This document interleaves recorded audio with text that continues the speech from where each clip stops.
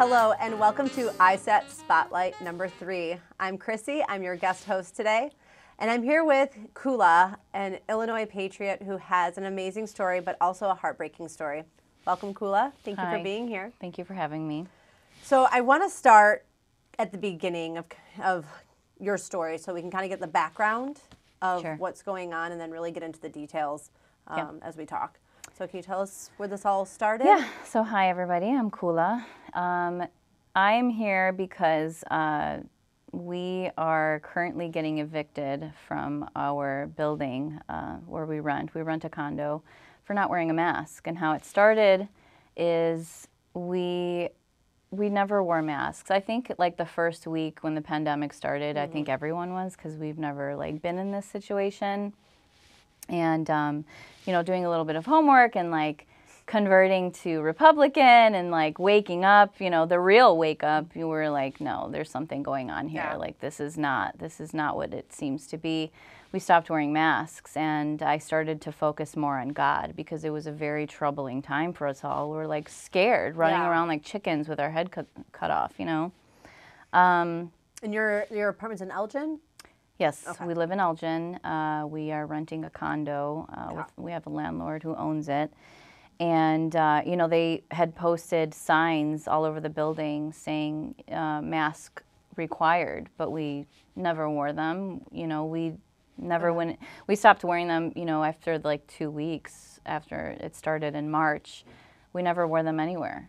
And so, again, started to focus more on God and just reading the Bible and reading scriptures and just realizing like, no, we are not fearing man. Amen.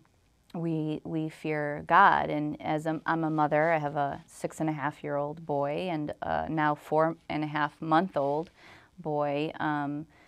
Pregnancy came later, but as a mother already, I was just like, no, I'm not going to teach my child to live in fear, because the masks brought fear. There was so much fear going around that wearing a mask only implements more of it. So we just never wore masks anywhere we went, and we were starting to get harassed by the association, and they would follow us around the building and catch us not wearing a mask. Like, you need to wear one. Even residents, some of the residents were like, you're supposed to be wearing a mask. And I'm like, no, I'm not, you know, and they would go and tattletale to the association and the association would email us or find us in the hallways and say you have to wear a mask. It was just like nonstop. So then essentially outside of your actual condo, in the common area of the building, you had to wear one. We had to wear one. Everyone over 2 years old. It didn't state. It just, they were just saying you need to wear a mask. So, you know, even in every floor, there's about 6 floors. Every floor is to, we use the same laundry. There's like 2 washers, 2 dryers on every floor. And they were cracking down on like saying like we needed to wear it going to our laundry room, which is one person, like it's 2 doors down. Why do I have to wear a mask to leave my door, my home, to go wash my clothes? You know, and there's cameras. I swear, it's like they're watching us, like, in their homes, you know, because there's 2 people. The part of the association lives in the building. Anyway, so we were being harassed, and I started to call the police and saying, you know, they need to leave us alone. We're not wearing a mask. We live here. They need to stop bothering us about this. And they would tell them, like, you need to leave them alone, stop bothering them. The association, the property manager, excuse me, would get angry. Like one of the police officers who's sick and tired of this crap too was like, he couldn't understand why he can't enforce the masks, and he's like, she's legally bound to be there. You can't kick her out. Well, you know, what do you do, the property manager to the officer? Well, what do you do when people come to work and they don't want to wear a mask? He's like, well, they go home. But again, she's legally bound to be there. This is her home. And so because of the harassment reports, me threatening to sue, and then the officer telling them, like, stop, they then stopped bothering us and moved on to our landlord, who I had already mentioned when the signs were first posted. I'm not okay with this. You know, like we're not going to wear masks. And we hadn't heard from her. She doesn't really communicate with us well. You know, even if things are broken, we never really heard from her anyway. The owner the of the landlord. property. Okay. Yeah. But then all of a sudden, once the association starts harassing her about these fines, she then starts harassing us. And so we started. What fines? So, okay, so going back. So remember how this whole mask mandate started and then it ended? Well, like, you know, if you're vaxxed, then you don't have to wear a mask.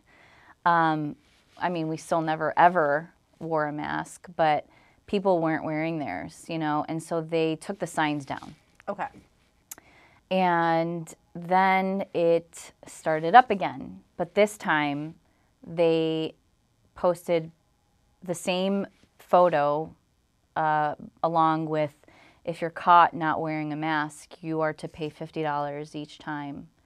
So would that be for each family member as well? It doesn't state either. It just says caught each time. Are you the only one? Are you guys the only ones not wearing them? The only family in the There building? is another family that I've talked with who's currently being harassed by the association. I've talked to her landlord too. She's got over $3,000 fines as well, such as us, for not wearing a mask. So you've built up $3,000. So we've built up about that much. I don't know what it is now. Okay, I just want to take a step back. So they post these signs in, what was that, August, September? About that time. This year. Yeah. And then they started. And I got pregnant around that time too. Wow. So definitely not wearing a mask during pregnancy. Yeah. And at the same time, my son, my 6.5-year-old, was at first wearing masks to school. And then I switched it to like a chin guard. Yeah, because, the plastic. And that was, you know, before I was allowed to fill out this exemption, which was approved by the school. But his dentist actually I took him to the dentist. He was getting these like sores in his mouth. Oh my goodness, your 6-year-old? My 6-year-old. Oh, He was getting these sores in his mouth, and I didn't know what they were. He was crying and complaining that they hurt. I took him to the dentist as an emergency, and she's like, he needs to stop wearing these masks. He has ulcers in his mouth, and because they hurt, he's picking at them. He's a child. He's picking at them. He needs to not wear a mask permanently. How heartbreaking. Yeah, so, you know, as a child, these kids, they put these masks all over the place. Yeah. And dirt and bacteria gets on them, and then they put them on their mouth, and they still don't want them on their mouth or on their face, and so they play with them. They put them in their mouths. Yeah. So that's what he was doing. He was putting them in his mouth, chewing at it. I know I can sense that it was building up anxiety for my 6-year-old with these masks. And I'm like, you know, so that's when I took him to the dentist, especially when I saw the ulcers. And was your dentist able to? My dentist wrote this medical wow. form and signed it saying permanently he cannot wear a mask. Something you consider when people are asking how to get exemptions, actually. Yeah. Well, we then, too, got exemptions from our priest. Awesome. So we go to Life Changers Church. Our priest was signing exemptions. He's still doing them, even for the vaccine. So he's writing religious exemptions for the mask? Yes. And the vaccine? And more so the vaccine now. Got it. The mask exemption that we got was actually sent to us along with our sons, because my son goes to a Christian school. Mm-hmm. So they wrote out their own exemption and told us to give it to our pastor, and the pastor signed it, and then we mimicked that for us, and then they signed it. Got it. So we have those, and then the ones for the vaccine too. Now, so you have these, so your whole family, because so it's not just, I mean, it's you, My boyfriend. your boyfriend. He has an 8-year-old daughter that comes with us every other weekend. My 6.5-year-old son. Okay. And together we have our 4.5-month-old boy. Okay. That's so exciting. Yeah. So we're a big old 5-person family. We're happy and everything. We're happy. You know, when we first moved into the building, it's a spacious 2-bedroom, 2-bath condo. We were like, oh my God, this is cute. Like, we loved it. You know, we were happy to move in. And after all this started, we just started hating it. And we hate it. We just don't want to live there. I just want to move back to the mask really quick. You all have written exemptions on some level. Yes. And so were those then given to the association? So the association never asked for them. We had mentioned to them that we have them, but they didn't care. They don't care. They don't care, no. So the landlord now harasses us and is telling us, and this is all in text, and I've learned with a past former slumlord to do everything via text for proof in case anything goes sour. From the beginning, I've done everything via text or email with her, and she was texting us, pay me the effing money. You know, I was telling her, this is after the fact that I would call, because I started calling the cops on her now. She would call us at 11 p.m. midnight.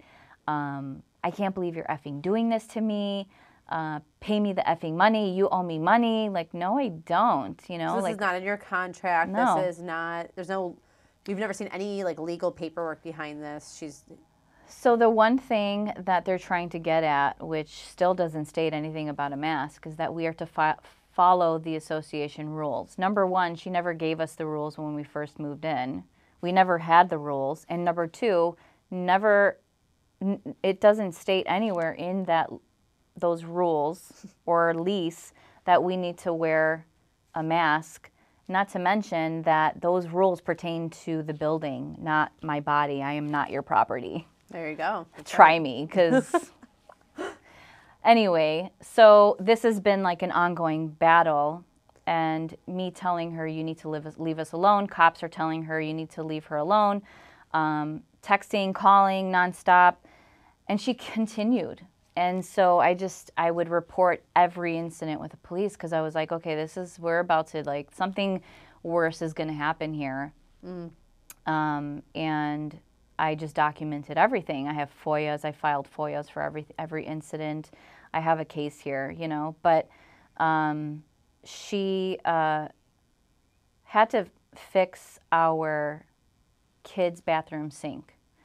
Okay. And again, going back to the whole slumlord, she too is one where she would ignore our requests to fix things that she has to fix. It's not like we're asking you to change a light bulb here. The toilet broke, or the sink, like something that as a renter, like that you signed a contract, things she's supposed to fix. She's supposed to fix. Is she doing it for other people? Do you know? I don't know. She was always like, I'm busy, or I can't come, or, you know, our kid's toilet was broken on the bottom. Something was broken and it was overflowing, and I'm like, we're paying for 2 bathrooms here. 1 bathroom we haven't been able to use for a month now. When are you coming? And so I started having to threaten that we would pay for a plumber and take it out of rent. Every time I would try, like, whatever I can to remedy the situation, she was like, she was on the defense with me. Like, no, you're not doing that, like this and that. And so, long story short, I got the city involved. And they don't like when you get the city involved. So the city gets involved, sees all these things that are wrong in our unit, and they give them like 30 days to fix them, or else they start fining them. And so she's then, city comes, writes up a list of what needs to be fixed, and then sends it to her. And she, in October, beginning of October, I think it was like October 1st of this year, 2021, says I need to come and fix the bathroom sink.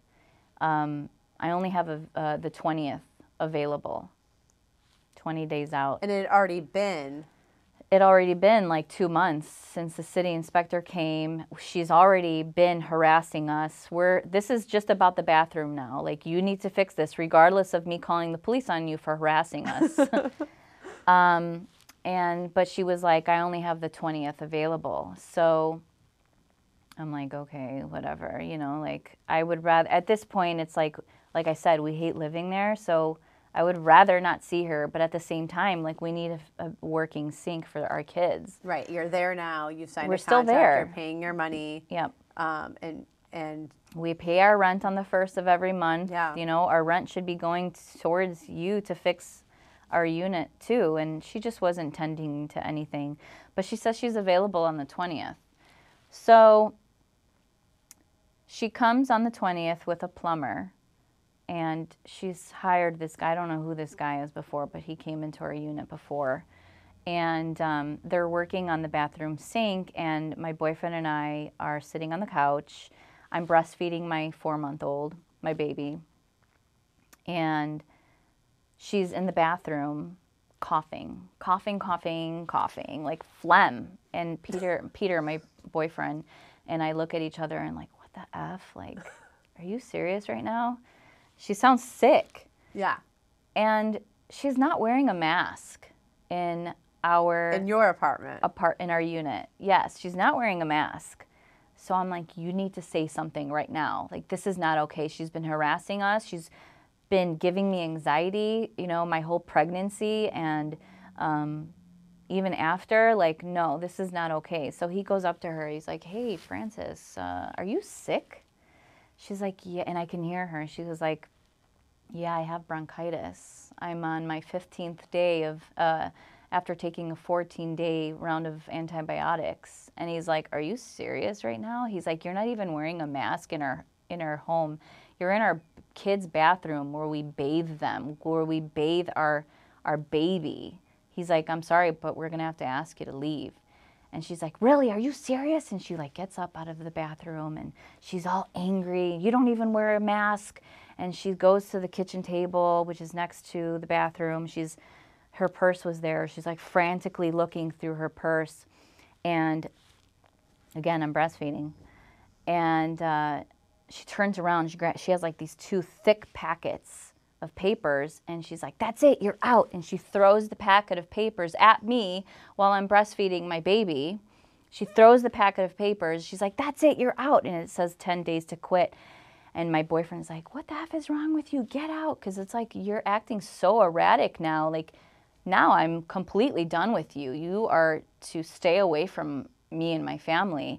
Get out. And I'm kind of laughing at the same time because I couldn't even believe that this woman is acting this crazy right now. So what's the stack of papers? So the stack of papers is, the first paper is 10 days to quit. Okay. We're not going to, what do you want us to quit? To wear a mask? That's what it's saying, that we're not following our lease.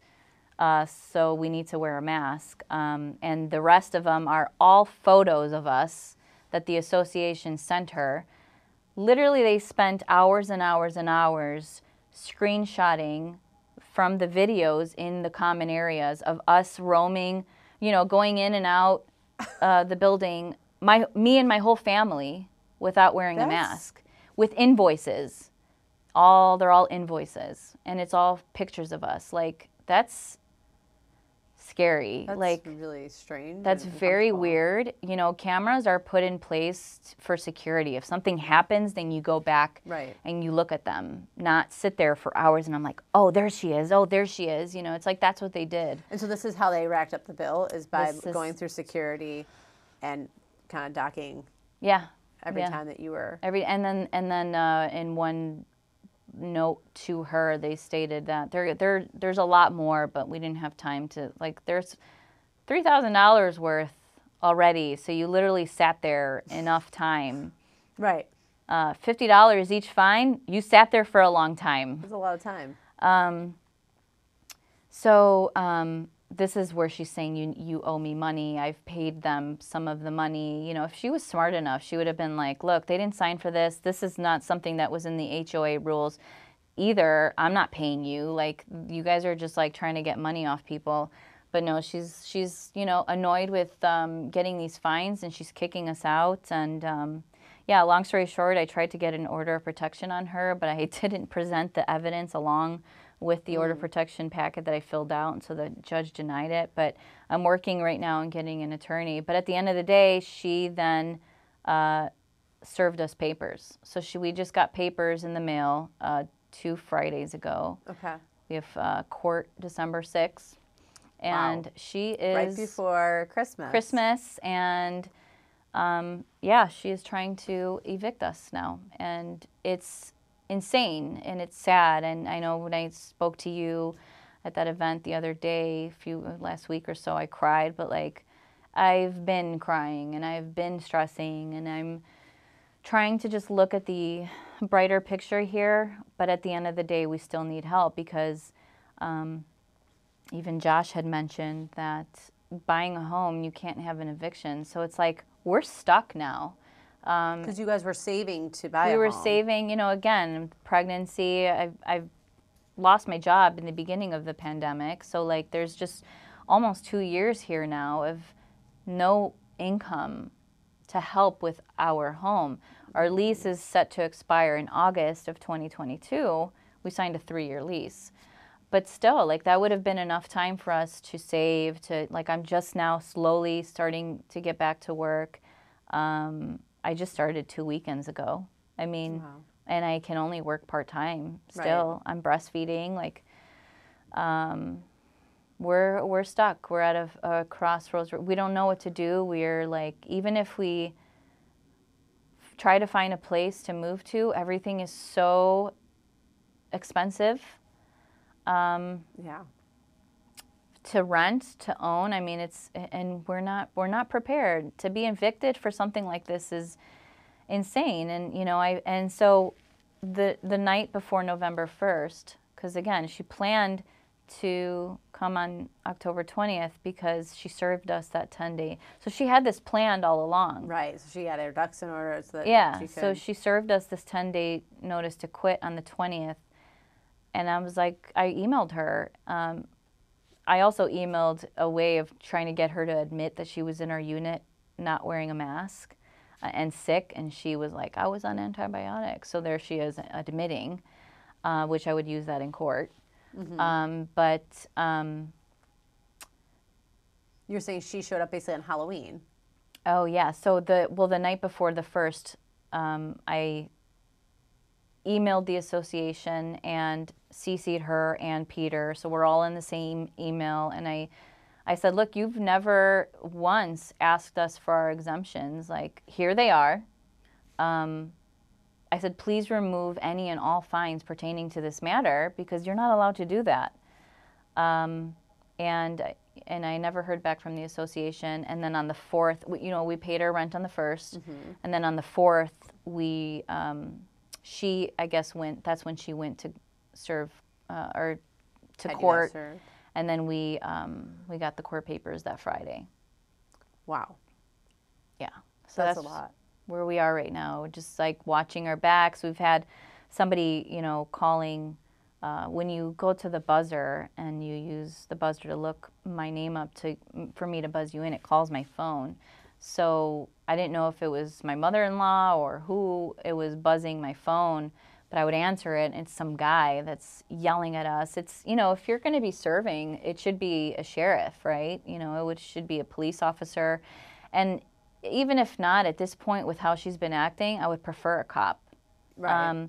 And so some guy started calling us like, you're not letting me in. I need to serve you papers. And I wasn't even home. I was like, we're not home right now. I'm like, you do realize you're calling my phone. I'm just going to put it in my notes that you're not letting me in and you're just trying not to get served. And I'm like, do you not hear me? And he was making me, because I'm breastfeeding again. Like, it's just like, it's the stress of that alone. And, I'm having to like supplement with, lactation cookies and whatever I can to up my milk, because I'm stressing so much about what is going to happen here with our children and our life, that like my supply is going down. It's something that we shouldn't be dealing with. No, your priority should be nurturing and taking care enjoying, of the family. Yeah, enjoying our children, our life, and we're not. And it's miserable and it's sad. And you know, like there's I know for sure that whatever happens, regardless, like God wants us out of there.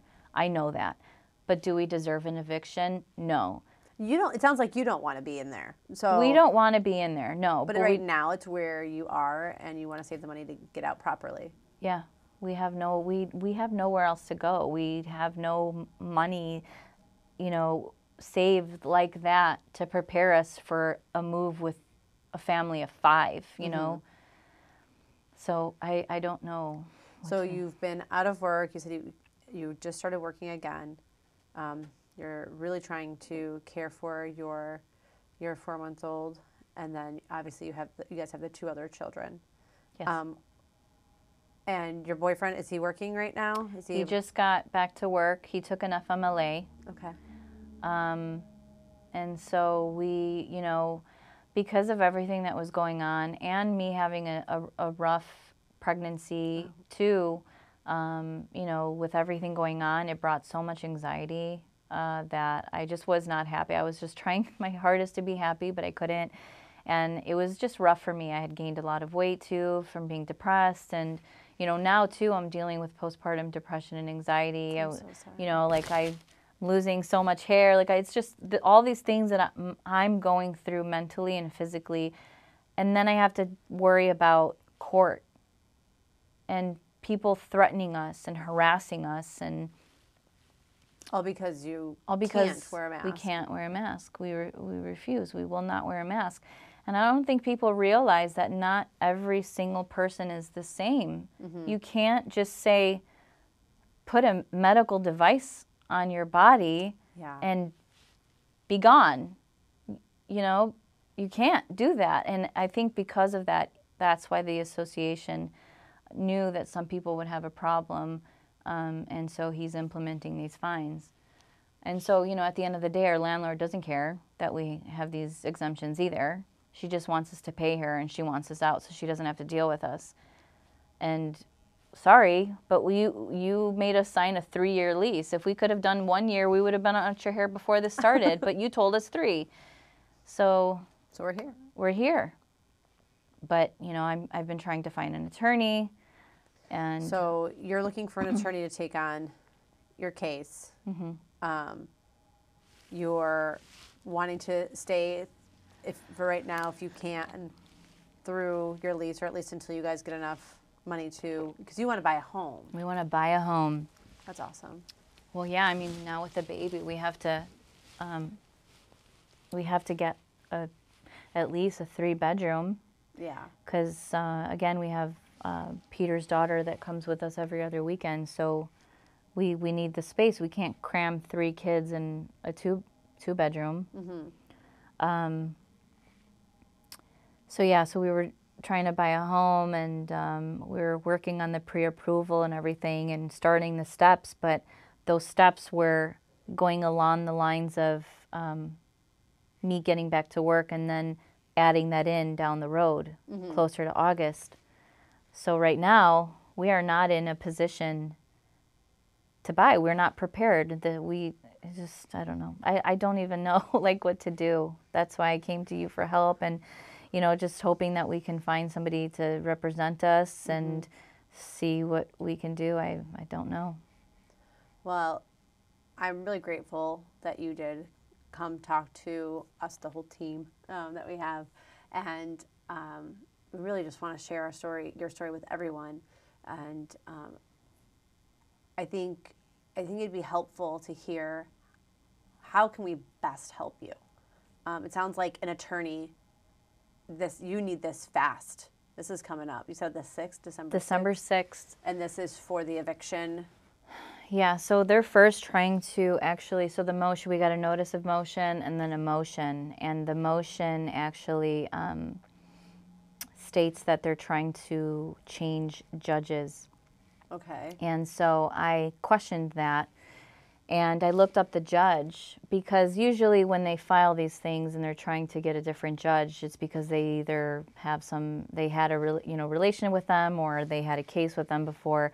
But it didn't state that. It just stated that it's basically they just wanted to. So I was up one night, worrying like I always do right now, and I Googled this judge, and He's actually the first openly gay judge to come out, but he's all about civil rights. Okay, so he's about So civil rights. because he's all about civil rights, they're seeing that he is going to be a problem for them, probably.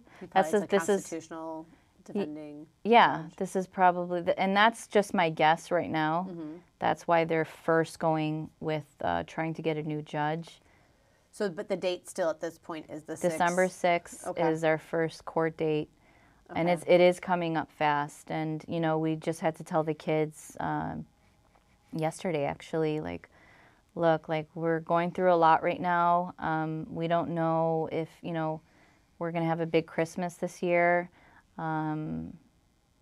You know, and it's sad because they look at us like, oh, you know. They don't understand. They don't understand. And it's like we want to help them. We want to get what we can, and we're going to try to do whatever we can. But at the end of the day, we have a $3,000 plus bill on our hands and an eviction, and the cost of, you know, if or when we do move, having to move. Not to mention the association now implemented a new rule that you are to pay them $100 to move out.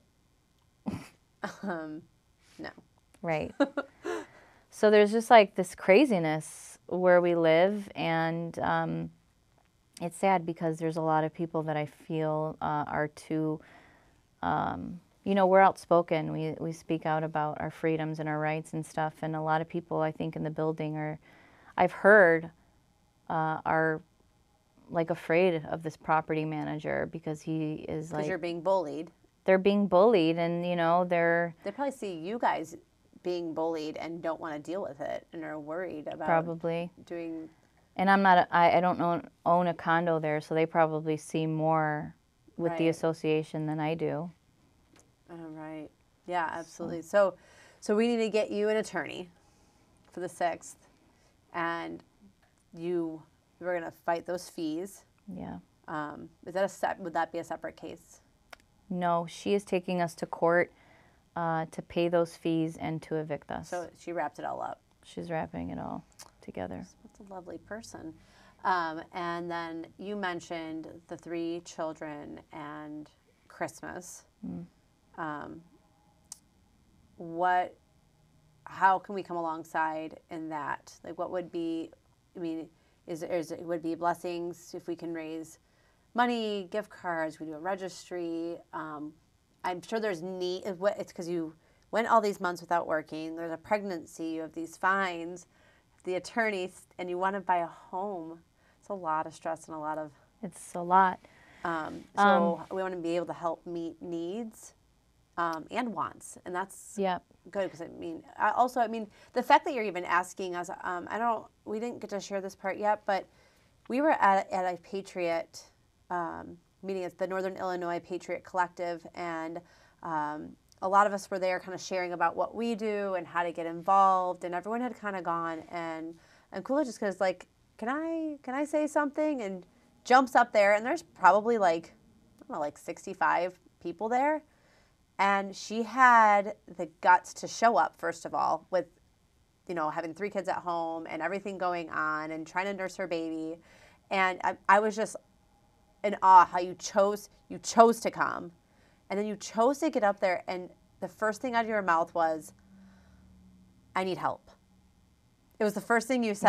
Yeah. I was like, I don't have anything to offer, because everybody was there with some type of like something organization, and I was like, I'm not part of anything. I'm like, I need help. Yeah, and I was just in awe of your humility, and it takes a really strong person to allow others to be the hands and feet of the church to come alongside. And so I just want to commend you for that, for being willing to say, I need help. And it's a strength actually that I see in you. Thank you. But yeah, she showed up, said I need help, and told her story. People are crying, and I saw everyone rush to you after, being like, how can we help? And we're so glad that, you know, we can come alongside as well. So tell us, how can we, what needs, like what needs can we meet for you guys as you know, as a couple, as parents, and what needs can we meet, you know, maybe for the kids and wants as well?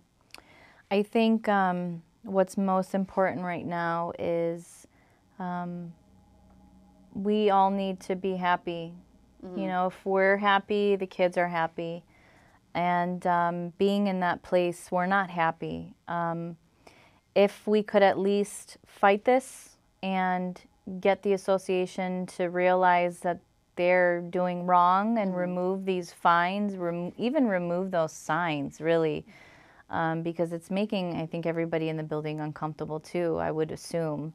Then, you know, we can stay there. You know, definitely we would need a representation. Okay, so we need to get you an attorney. As far as us as a couple, you know, help with figuring how to be able to get a good loan or something like that for a house. Okay. You know, I don't know if this is going to lead to an eviction and then we're not able to get one. I really don't know what's going to happen with that. And I guess as far as the kids, I don't have a list, you know, where I didn't sit at home thinking, oh, let me make a list. Like materialistic things to me right now are not, or really have never been important to me. What I want to teach my kids is to fight for their freedoms and being comfortable. So comfortability is like number one. Like our living situation is. I mean, what about trying to get funds for a down payment? I mean, if that's going. something we can get, I would love that. I would so appreciate that. We have quite the network of you patriots. I know. Out there that are incredibly generous people. And thank you. So that would be awesome if we can help with that. I mean, how are you guys on? And I've been there. I've been a single mom with 3 kids at Christmas time, and it's a hard place to be because I feel you. Like my kids don't need this, but you know, I remember being like, oh, my kid could use like an undershirt, like and I would say clothes, yeah. Like so clothes I get shoes. what you're saying, and that's kind of that comes. Are we good on coats, boots, snow pants? I mean, honestly, they've grown within like the last year, and then you know we've come to that point where we're like, let's try and stretch these, not stretch the clothes out, but like let's try and just keep these on them as long as possible. But you know, we've come to the point where you know we've had to we have to get clothes. They need clothes, and I guess you know if there's anything that they would want for Christmas, then you know maybe let them choose. Yeah. I don't you know. I don't know what they would want. They're 6 and 8, and maybe we can get some gift cards or something like that, so they can do that, or you guys can go shopping. So that you know, I think there's still something about waking up Christmas and having some surprises. I know. And it's sad because we had Brenna, that's my boyfriend's daughter. We had her this last weekend. You know, again yesterday we talked about how we might not have a Christmas, and our plan from 4 or 5 weeks ago was to start doing decorations this last weekend, and we didn't. And that's sad because it's like... You guys chose not to do decorations? No, we're going to. I mean, but at the same time, we have court December 6th. What's going to happen? So you don't know if you should decorate or pack. Right. Oh, my goodness. It's sad. It's crazy. I look at our home, and it's like, just like every day, we're like walking around like zombies. Like, what happens? It's not going to happen. What happens after that court date if the judge doesn't rule in your favor? Do you know? If they find someone who is all about the masks and the vaccines, then we're screwed. You know, we're gonna get the harsh end of things, and I would just hope that we could find, or you know, that person can see that we're a family. We have young, small children. It's December, freezing out. You know, do you really want to kick us out over the mask? We're not hurting anyone. We're not hurting anybody. We haven't done anything disrespectful or you know, ruined their property or anything. So besides this mask thing, there's literally been zero You've got Nothing. no contract breaking things, no destruction of anything. I mean, it's just solely the masks. Solely the masks, and harassed over it. That's crazy. Pay me the effing money, is what we've been told. That's interesting that she wants her money that she doesn't even. There's no rule about this. There's no. Yeah, and I CC'd her in that email with our exemptions, and she responds back like, "You're a big liar." Oh. So they don't care. She doesn't care. No. She just wants you out. Yeah. So. And her money. Her effing. She wants her money. effing money. Her effing money. Yeah. So that's where we are right now. Is there anything else that you want to share with those watching, or? I guess I would really like to know if there's anybody else who's going through this and what they're doing to help their situation, or what is. I just want to hear these stories, because I've tried to look things up and I can't find anything on this. I feel like, we're like the only ones getting evicted right now for not wearing a mask. I'm sure there's more, but I haven't heard of anybody. We're going to give some opportunities for you guys to come alongside Koulla and her whole family, and let's just rally behind them. One, if you are an attorney or you know an attorney, please contact us and let us know so we can connect you. If you maybe are a financial advisor or do real estate, and you maybe see a way to come alongside, advise them, help them get on their feet in that way. And we're setting up a Give, Send, Go so that we can provide just funds for them. I'm believing that you guys are not going to have to pay these fees, so I'm not going to say to pay the $3,000 fines, but just to go towards your new home, getting clothes for your kids, and the needs as well, and taking care of yourself, finding a way that you're less stress. As a mom, I've nursed 5 kids. I know it can be really stressful, and so my heart breaks for that, because I know all you want to do is give your baby the best, and you should be able to. I just want to mentally be okay and not worry. Are you getting the help you need for the postpartum? Yeah. Okay, I'm glad to hear that. Yes. I'm really, really glad to hear that. Absolutely. I dealt with it with my first, so I knew that I would get it again. But yeah. So we're going to provide opportunities then for you guys to come alongside, and you guys, let's do this. Let's get them the down payment for a house. Let's get them the things they need. Let's get them an attorney that will stand up for their rights. So again, we're going to have the information here for you to contact us so that we can come alongside Koulla and her family. Thank you for being here. And I'm excited for an incredible end to this. I can't wait to see how it ends. Story. Yes, I know, it's crazy, but I can't wait. I can't wait for it to end and us put it behind us. Awesome. Yeah. Well, thank you again for being here. Thank you. You guys for joining us, and I'm looking forward to seeing what we can do to help Koulla. Thank you. I appreciate that. Thank you. Absolutely.